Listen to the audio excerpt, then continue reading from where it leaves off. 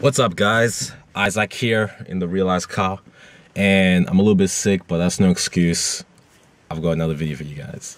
Now, I've been reading this book, NLP, which pretty much is an acronym for Neuro-Linguistic Programming.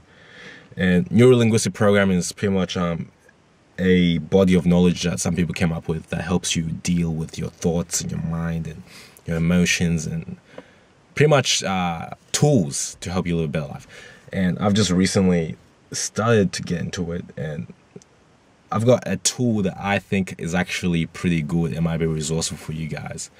And it's this idea of associative and dissociative thinking. Now let me break that down. Okay, so when you have a memory or when you have a thought, perhaps it's a thought about a certain situation you were in and how you dealt with it. A lot of the times, the default mechanism that your brain goes to is to see yourself in a first-person view. So you see the thought as if you were actually reliving it. And this is usually the most accurate way of seeing it because this is how it is in your memory.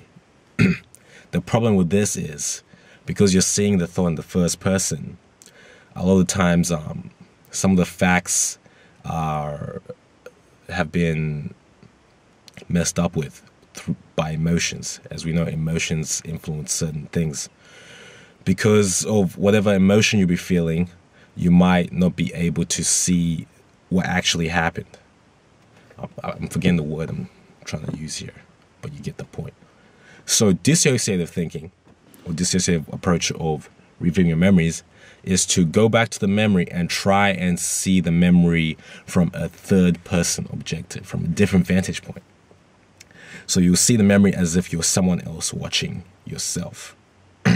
Now, your brain has the capability of doing this because, of course, your subconscious mind picks up a lot of information, picks up all these data points.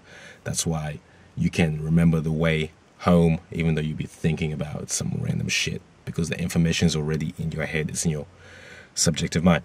So the memory, all the information from memory is in your subjective mind. You just need to consciously put yourself in a different vantage point.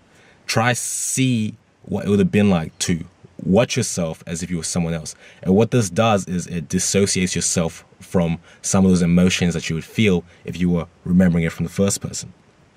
So back to the case of the argument. Perhaps you go into an argument with a colleague at work and you think this guy is an asshole and a jackass and all this.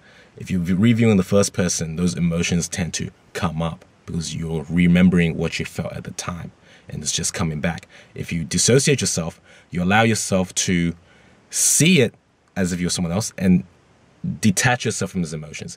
And then you can see the facts as they are and make judgments from then. So that's a very useful tool, especially when going back to painful memories or certain things you did that you don't really like to think of.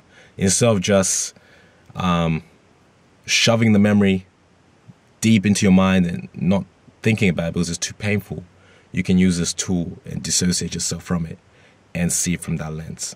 So I think that tool is very helpful, and the same thing can happen in real life, in real time as well.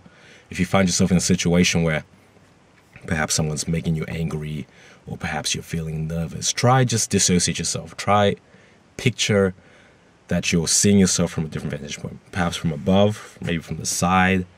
And what tends to happen is some of these emotions will go away because you're putting the focus somewhere else.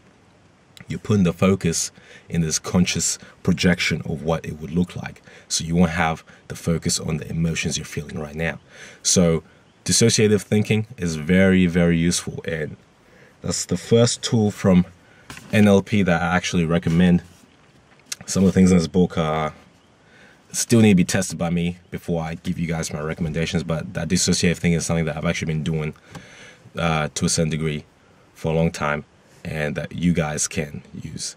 It gets you out of your ego, and we all know about the ego. It tends to make things complicated. And I hope you guys received some value out of this video. As usual, like, comment, subscribe, and all that good stuff. Peace.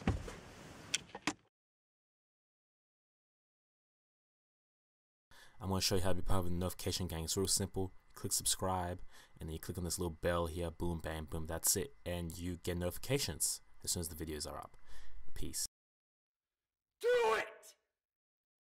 Just do it!